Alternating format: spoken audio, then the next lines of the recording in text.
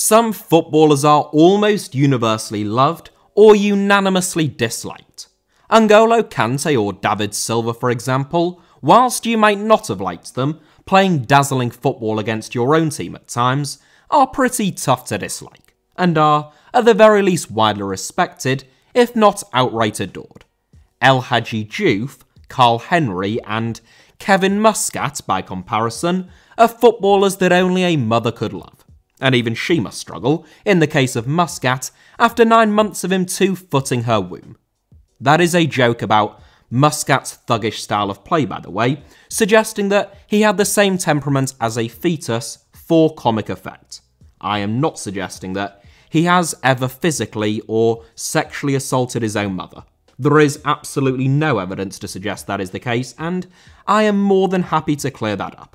But whilst some footballers are hated by a broad base of football fans, others are disliked only by a very specific set of fans. Tottenham Hotspur fans, for example, are not particularly fond of Sol Campbell for obvious reasons. Meanwhile, Sheffield United fans still haven't forgiven Carlos Tevez for the controversial role, shall we just say, that he played in relegating them from the Premier League. It is those types of players who are the focus of this video, but rather than being hated by the supporters of a single specific club, these players are hated by an entire nation. So with thanks to James B1312V2, who suggested this idea, I don't think that can have been his given name, you wouldn't have thought, but you never know, here are 7 footballers who are hated in a specific country. 7th, Peter Crouch, Trinidad and Tobago.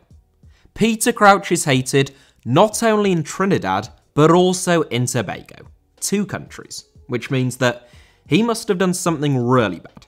Not really, that was just another one of my absolutely brilliant jokes. Trinidad and Tobago, or the Republic of Trinidad and Tobago, to give it its full title, is very much just one country. And it is one of only 6 countries worldwide which contain the word "and" in their name. 5 points if you can guess the other 5 without cheating. I will reveal them at the end of this video.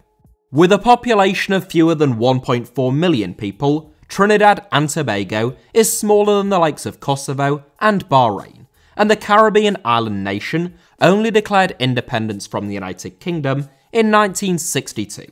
Perhaps it is little surprise that the Soccer Warriors, Trinidad and Tobago's national football team, are not regulars at the World Cup then. But it was fitting that 44 years on from gaining independence, a Trinidad and Tobago squad containing the likes of Shaka Hislop, Dwight York and Stern John should be drawn against England in the group stage of the 2006 World Cup. It was another English-based Trinidadian and Tobagoan in the form of then Gillingham centre-back Brent Sancho, who was at the centre of the enormous controversy that has led Peter Crouch to be the most unpopular European in Trinidad and Tobago since the Spanish conquistador Antonio Cedeño in the 1530s. Many England fans had expected a comfortable win against Trinidad and Tobago, but they would be in for a surprise. Trinidad and Tobago kept England at bay for 83 minutes, having also drawn their opening game 0-0 with Sweden, but with only 7 minutes left on the clock, David Beckham put a trademark right-footed ball into the box, Peter Crouch got up highest, and headed the ball into the back of the net. At first glance, it looked like a perfectly legitimate goal, so I do have some sympathy for the officials in the pre-VAR era for not disallowing it. But a slow-motion replay and, particularly stills, such as this one, revealed the ugly truth that would leave Trini football fans very reasonably feeling robbed. Crouch had a full fist of Sancho's hair as he headed the ball into the back of Shaka Hislop's net, in an act that Sancho described as bodily assault. Crouch claims that he had no idea what he was doing or even what he had done until he saw the photographs after the game, claiming that he was just looking to get any kind of leverage that he could to climb highest and head the ball. And he did make an apology to the people of Trinidad and Tobago on the Peter Crouch podcast. At the time, Trinidad and Tobago were the smallest country ever to make the finals of a FIFA World Cup, since surpassed by Iceland, and they haven't qualified for a World Cup since, so perhaps it is unsurprising that they still haven't forgiven Crouch, who is fairly well liked among English football fans, whether he ever played for their club or not, and he certainly doesn't have a reputation for being a particularly dirty player. 6th, Xherdan Shaqiri and Granit Xhaka, Serbia. Xherdan Shaqiri is, without any shadow of a doubt, the most hated footballer in Serbia. But given the intense dislike of Granit Xhaka in Serbia as well, and the overlapping reasons for that dislike, I thought I would break protocol and include them both. I know, I am a maverick. They said that it couldn't be done. The title says 7 footballers who are hated in one country. This means that there are actually 8. You could, quite legitimately, report me to trading standards, but this is Alfie Potshamer we're talking about here. He doesn't play by the rules of ordinary football YouTubers. He's a disruptor, a bohemian, a rebel, and an outsider. Where were we? Oh yeah, Xherdan Shaqiri and Granit Xhaka are just 2 of a number of footballers who, either themselves or at least their parents, were refugees to Switzerland from the former state of Yugoslavia, having fled during the Yugoslav wars of 1991 to 2001. Those conflicts were pretty brutal, to put it mildly, resulting in almost 150,000 deaths and an estimated 4 million people being displaced. Both Shaqiri himself and Xhaka's parents were born in a part of Yugoslavia that now forms modern-day Kosovo to Kosovar Albanian parents. In 2008, Kosovo declared independence, but Serbia does not recognise Kosovo as being an independent state. You may have heard the slogan, "Kosovo is Serbia," online in the past, which has become something of a meme, but is indeed the official position of the Serbian government. At the 2018 World Cup, when Switzerland faced Serbia, Xhaka and Shaqiri both scored in a 2-1 win, and both celebrated their goals by performing the so-called double-headed eagle gesture, which is used to symbolise Albania, reminiscent of the Albanian flag, and ethnic Albanians. Both players received fines for what FIFA deemed to be political and offensive messages which threatened crowd disturbances. Whether they are offensive is obviously a matter of opinion, but they certainly outraged Serbian fans and politicians, much to the delight of many Kosovo supporters and politicians. Both players are widely despised in Serbia, but there is a special disdain held in Serbia for Shaqiri. At the time, Serbia goalscorer Aleksandar Mitrovic hit back, questioning why, if Shaqiri loved Kosovo so much, he didn't take the opportunity to represent them instead of Switzerland. Shaqiri also wears boots which each display the Kosovo and Switzerland flags side by side, and when he came up against Albania in 2014, he added the Albania flag to his boots, and he didn't celebrate his opening goal in that game. Such is the hatred for Shaqiri in Serbia that when Liverpool travelled to Belgrade to face Red Star in the Champions League in 2018, they chose to leave Shaqiri back home in Merseyside. Outside of Serbia, while some may be frustrated with Shaqiri's inability to realise his full potential, he is viewed as a much more benign figure, now playing for Chicago Fire, who is capable of producing moments of sheer magic with his wand of a left foot. 5th, Diego Maradona, England. An obvious one, but an interesting one nonetheless, and it is one that I've always been a bit conflicted about. Diego Maradona is one of the most complex and divisive characters in the history of world football, and also one of, if not the most ferociously talented footballers to have ever laced up a pair of boots. As someone who was born and raised in England, I feel as though I was brought up to detest Diego Maradona. I can remember walking around the office where my dad worked as a kid, when I was a kid, not him, just to be clear, when he had been forced to take me with him one day. It must have been in 2007 when Maradona first fell seriously ill, and someone had put up a photo of a rather unwell-looking Diego up on their desk, accompanied by the words, "Get well soon," and an expletive that I won't repeat for reasons of YouTube monetization. There are many legitimate reasons to dislike Maradona. The very credible allegations of domestic abuse following a video being leaked which appeared to show him hitting his former fiancée, chief among them. But the reality is that, 1, that isn't the reason why most England fans dislike Maradona, and 2, Maradona is still adored across much of the world outside of England.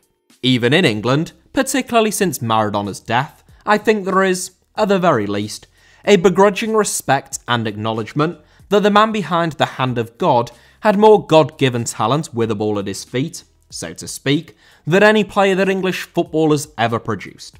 Nonetheless, if you score quite possibly the most high-profile handball of all time in a World Cup quarter-final which knocks one team out of the World Cup, whilst you go on narrowly to win it, people from that country are always likely to harbour a little bit of ill feeling towards you.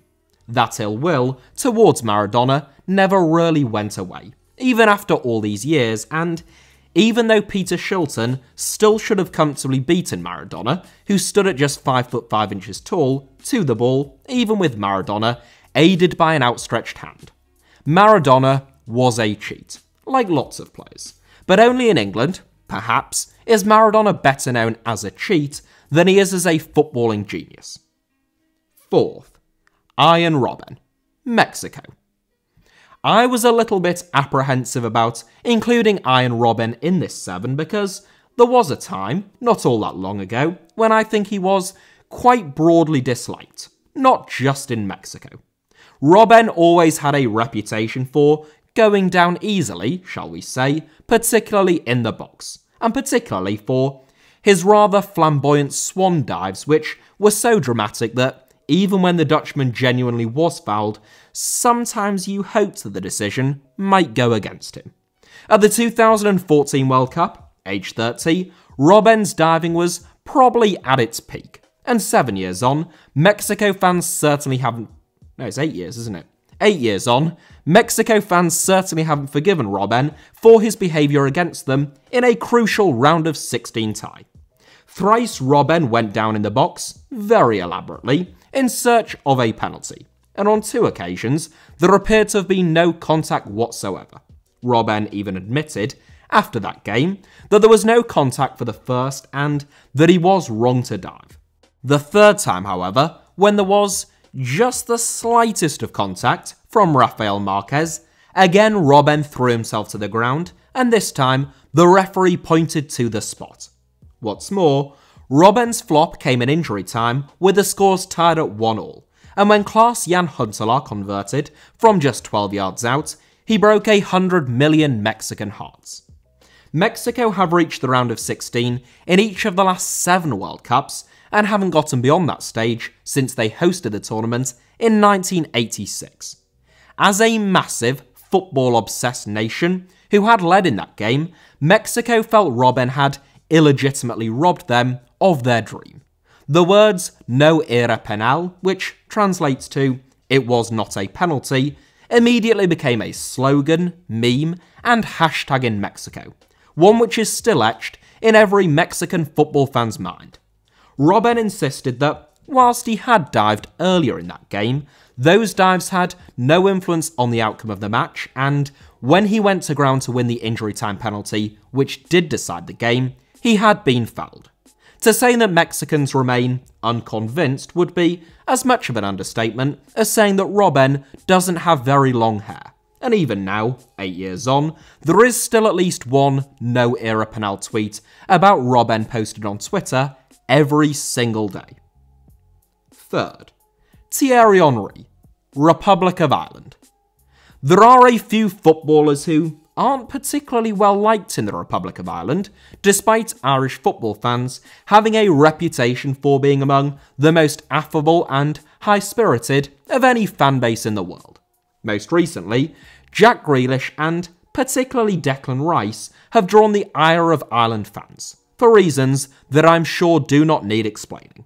The most hated player in Ireland, however, hands down, at least from my experience, would still have to be Thierry Henry, the 2nd player to earn an inclusion in this 7, off the back of a very high-profile handball. Unlike Diego Maradona against England, Henry's handball didn't come at the FIFA World Cup, but in World Cup qualifying. Finalists in 2006, France finished second behind Serbia in their 2010 qualifying group, and were drawn against fellow group stage runners-up Ireland in one of 4 crucial playoff games. In the first leg, in Dublin, France won 1-0 courtesy of a second-half Nicolas Anelka strike. In the second leg, in Paris, Ireland were much the better team, and though they won the game 1-0, sending the tie into extra time, they really ought to have put the tie to bed by that stage. It was in the 103rd minute that Henry's infamous Le Hand of God moment happened, as he twice used the palm of his hand to keep Florent Malouda's deep ball towards the back post in play, which allowed him to quite simply square the ball for William Gallas to head home. Almost the entire Ireland team raced to the officials, but they weren't interested. Henry admitted, firstly to Richard Dunn and later to the television cameras, that he had illegally handled the ball. Not that the replays put that in any doubt, but he maintained that it was the referee's job to spot law-breaking like that and to punish it. The backlash against both Henry and the referee Martin Hansen supposedly led both to consider retiring from international football, though neither did, and France imploded at the 2010 World Cup, where they finished bottom of their group following a huge squad bust-up. Disgraced former FAI CEO John Delaney and the Irish government demanded that the game either be replayed or that Ireland be made the 33rd team at the 2010 World Cup, an unprecedented request which was quite literally laughed off by FIFA and Sepp Blatter. FIFA did end up paying Ireland €5 million to settle that dispute, and the backlash following Henry's handball forced FIFA to commission an investigation into how technology could be used to help referees, which ultimately led to the creation of video assistant referees, better known as VAR. So, Ireland's hatred of Henry has had a significant legacy within the world of football, for better or for worse. Ireland still haven't qualified for a World Cup since 2002. Second, Emerson Sheikh, Iraq. Following a couple of very high-profile examples that will most likely already have been familiar to most of you, I thought I'd throw in a bit of a curveball in second, since I don't talk nearly enough about Iraqi football on this channel. That is not to say that I don't talk about Iraqi football at all. I would highly recommend this documentary entitled Football and Fear in Iraq under Adai Hussein if you're still looking for something interesting to watch after this, but still not nearly enough. Adai Hussein had been dead for 5 years by the time of Iraq's 2010 World Cup qualifying campaign in 2008, however, which meant that Iraq's players could concentrate on their football without fear of death or torture should they lose. Drawn in a tough group up against Australia, Qatar and China, Iraq narrowly missed out on reaching the next round, losing 2-0 to a Qatar team that was packed full of naturalised Qatari citizens who were born and raised in South America and elsewhere, as Brazilian-born Fabio Cesar Montezine scored both goals for Qatar against them. That might seem a little bit iffy, but it was all within FIFA's eligibility rules at the time. The fact that Qatar fielded Emerson, however, or Emerson Sheikh as he became better known in Qatar, was not. The Brazilian had previously played 6 times for Brazil's under-20s back in 1999, thus rendering him ineligible to represent Qatar, and opening up the possibility for FIFA to strip Qatar of their 3 points won against Iraq, which would have seen Iraq progress instead of them. FIFA confirmed that the breach of laws had happened, but claimed that the Qatari FA had not been responsible for any wrongdoing. I know, right? And therefore, no retrospective action would be taken. Iraqis were understandably furious, making Emerson persona non grata in Iraq, though as with a few inclusions in this 7, perhaps their anger would be better attributed elsewhere, such as with FIFA in this instance. First, Luis Suarez, Ghana. As with Ian Robben, there was a time when Luis Suarez was quite generally disliked within the world of football, and as with Diego Maradona, you could argue that there are very legitimate reasons for disliking the Uruguayan. Suarez has a charge sheet which is almost as long as Al Capone's, with his diving, biting and stamping leading many to label him as both a menace and a cheat. Even more seriously, Suarez was infamously found guilty by a three-man panel of racially abusing Patrice Evra in 2011, and Suarez further outraged football fans when he refused to shake Evra's hand when the two teams next met. Nonetheless, hatred of Suarez largely seems to have dispersed in recent years, perhaps not among certain sets of supporters, but he has certainly been involved in fewer controversies over the last 5 or 6 years, whilst continuing to perform at a very high level. One group of football fans who don't appear to have much forgiveness for Suarez is Ghanaians, and indeed football fans throughout much of Africa.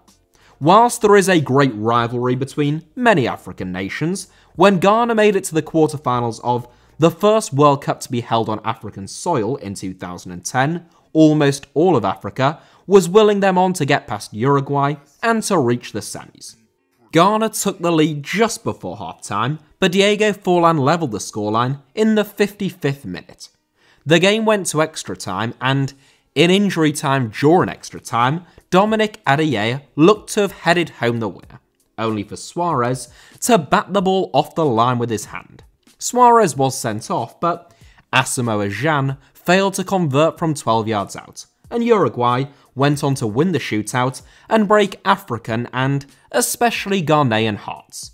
Gyan later described Suarez as the most hated man in Ghana, more hated than any gangster or corrupt politician. In 2020, 10 years on from that incident, John Pansel maintained that Ghana still hadn't forgiven Suarez and never would, claiming that no African footballer would have cheated in the way that he did.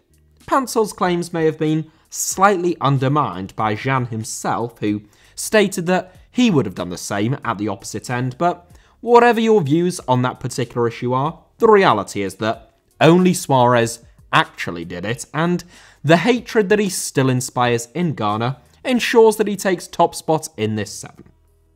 That is it for today's video, but the other 5 countries with the word "and" in them, in case you were wondering and had made your guesses, along with Trinidad and Tobago, Bosnia and Herzegovina, Sao Tome and Principe, Antigua and Barbuda, St. Kitts and Nevis, and St. Vincent and the Grenadines. Without wanting to sound too much like Richard Osman on Pointless, genuinely, congratulations if you got all of them. Thank you all, or even just any of them, just congratulations, well done on, still being alive. Thank you all very much, as ever, for watching today's video. Hit the like button if you enjoyed it. I hope that was the case. Let me know your thoughts down below in the comments, and make sure that you are subscribed and have notifications turned on for HITC Sevens. You can also find me, personally, on social media, on either Twitter or Instagram, via the username @HITC Sevens on both, should you wish to do so.